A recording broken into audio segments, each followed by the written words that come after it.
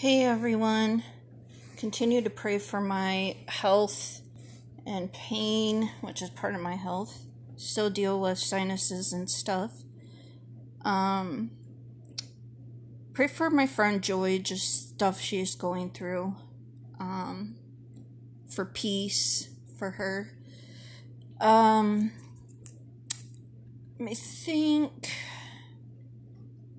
think that's it. If you have prayer, let me know so I could pray for you.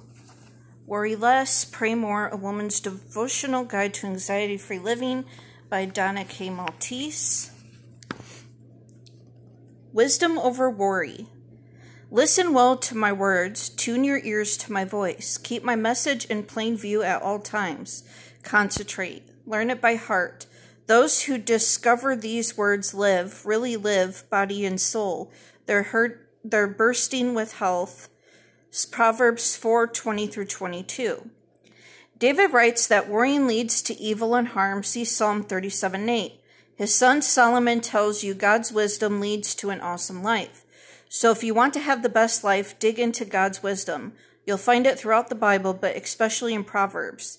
There, King Solomon provides insight into how to deal with everyday issues, including how to work, act, talk, think, curb your anger, and so much more. And the verses above, Solomon strongly suggests you learn some verses by heart. Perhaps you could start by reading Proverbs every day. When you come to a verse that really speaks to you, that gives you guidance or peace about a situation, memorize it. Before you know it, God's wisdom will stand in place of your worry.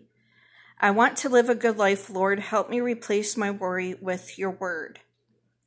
I hope you guys have a blessed rest of your Saturday.